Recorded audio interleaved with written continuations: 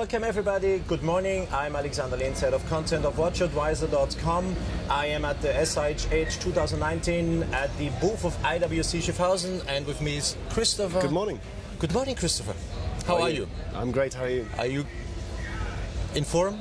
Absolutely. Ready? No, absolutely. It's been a fantastic fair so far. Great. So, ready for departure? Absolutely ready for departure. Cleared for takeoff? Then all good. All India good. Whiskey Charlie, good to go. Okay. You have a theme this year that is very particular, and it's very linked to the brand, very linked to the history of the brand that you started in 1936 with your pilot's watches. You're going to let a Spitfire fly around the world. Absolutely. Sounds pretty weird. Well, it may sound weird, but I think it makes absolute sense because the Spitfire is one of the iconic aircraft design in the history of aviation. It's also, I think, essentially a racing car for the skies. You know, its designer... That's well said. Reginald Mitchell, he came from the background of air racing. He made racing planes for such awards as a Schneider Trophy for the seaplanes. And when you look at the silhouette, the power, the handling, that elliptical wind shake, and how much pilots love to fly the Spitfire, that really is a driver's car. It's a racing car for the skies. Would you compare it to an AMG? I would compare it to a Silver Arrow for sure. I mean, the same era, same engineering that goes into it, that engine and aero combination that you have with handling, and then of course the great pilots who pilot these races and who are ready for great adventure. And for us, really, the Spitfire is a story that has not been told enough to the wider world. And the idea of the Silver Spitfire is really to talk about the engineering story and inspire people by this aircraft design by taking all the markings off, polishing it, turning it to a silver condition, and then flying it around the world. The plane would take off in Goodwood. In Goodwood, and then really try with all. Let's say that's no de-icing. There's no. Let's say the plane is pretty. Has to fly under visual conditions always. Absolutely. So it will be pretty challenging, I suppose. Absolutely. I mean, this was an agile fighter aircraft that was built for short reach, short distances, and of course it was never intended to fly around the world in different conditions. So there's no pressurized cabin, there's of course no heating, as you say, no de-icing.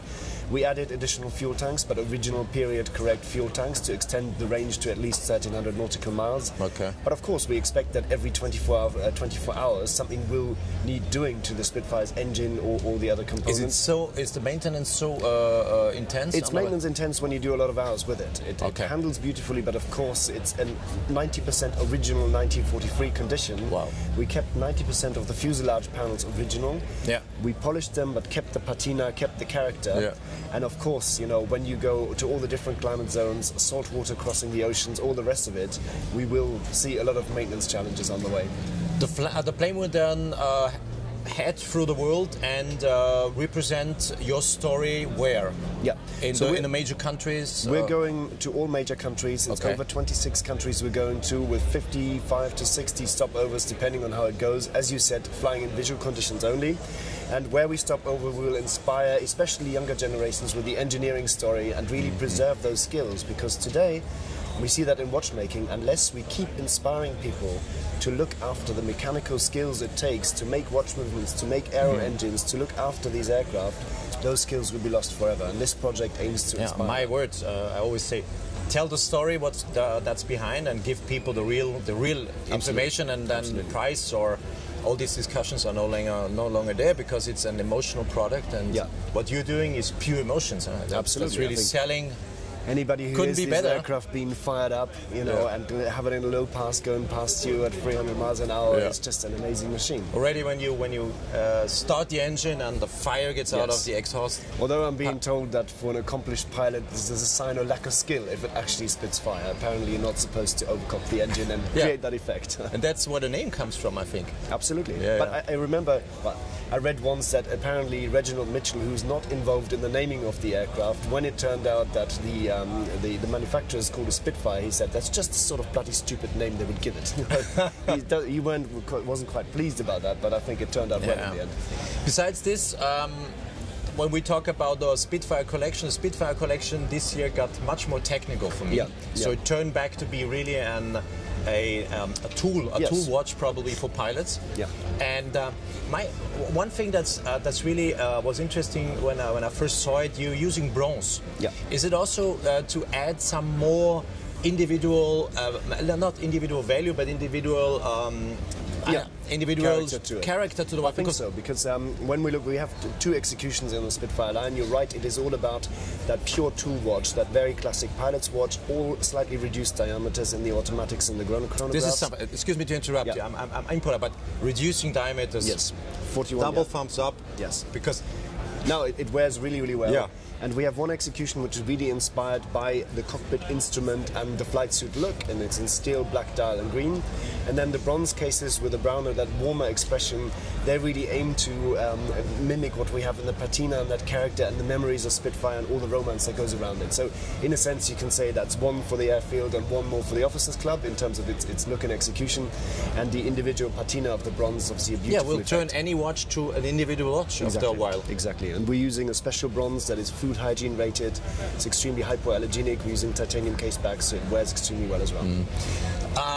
Your new manufacturing building is fully functional, everything's working, you're happy, the production is on? Yes, good. And we already rearranged parts of the assembly twice since we opened it, so that now that flexibility notion that we were going for really, really pays off. Yeah.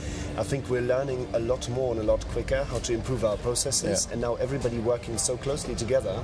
For example, the 3716 Jubilee Edition Portuguese chronograph, we're now assembling start to finish in one area. That means all the different skill sets that are working directly together, and any improvements we come up with can be implemented immediately, and that helps us a lot to improve the way we do things. It's a gorgeous watch. Yes. I last year named it to be one of my 10 favorite watches. Yes. It's an old design. Old. It's timeless. ultimate design. Yes, and now fitted with your own in-house movement, I think the watch really got its back. You know, it's back on the scene and shines like a star.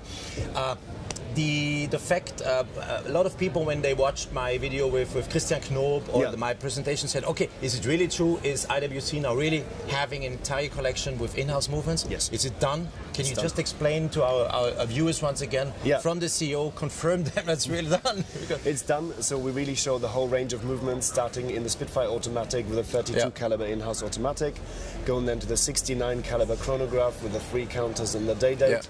Then onto the 82 automatic, which is a slightly smaller peloton winding bidirectional ceramic clicks, carrier movement for both the time zoner and the UTC function, and the UTC is back, which I'm also very happy about on that 82 in-house. And then of course the 52 in-house caliber 7 days power reserve that powers perpetual calendar. So it's a full range from complicated perpetual calendar, adjusted single crown to the basic automatic. And we just want to showcase that we have the capacity to cover all those aspects. How long will it take you to bring a new movement, or to say, okay, the ramp up is done, everything is on a flow, we can deliver what we plan? How long do you think it will take that you bring out your next in-house movement? And what would be a guess? In general terms, it's a 5-year development cycle to develop. But I expect you to already work on it. Of course. So it's a continuous 5 years rolling, and we'll see what happens. Right? So you ain't giving me any hint what it could be, probably. Not quite yet. Not quite yet. Not quite yet. But you're working on a next. Of course. Okay. Always. And you're no longer buying or getting movements from outside. You're really concentrating now on having it's always a mix. It's always a mix, but what we want to show is that IWC has the capacity and will make movements across the entire price range. Great. Christian. I say always Christian. Christopher. Chris is, for me, Chris is much easier. Yeah, I know Chris. And we're easy. Sorry, it's Christopher. And it's Chris. Thank you very much. Thank you, Alexander. Good luck for your little Spitfire. Have you been flying it? Well, we tried in November. The cloud conditions were abysmal. This was exactly the kind of challenge. So I was lucky enough to fly the Mustang a couple of days later, but Spitfire will now do in spring. There is one, I think, with a double seat. Or? Yes, they have a twin-seater, so of course. I want to do that once. Absolutely. Must be amazing. It is. Thank you. Christopher, thank you very much. Thanks a lot. Thank you for having me. Good luck, and for your adventure also with the manufacturing, your movements. Keep those good things coming. Guys, thank you for watching. If you like what we're doing, don't forget to subscribe to our YouTube channel and to like our videos. And if you have any comments to make, use the comment section just underneath here. Bye-bye from the booth of IWC. Thank you. Bye-bye.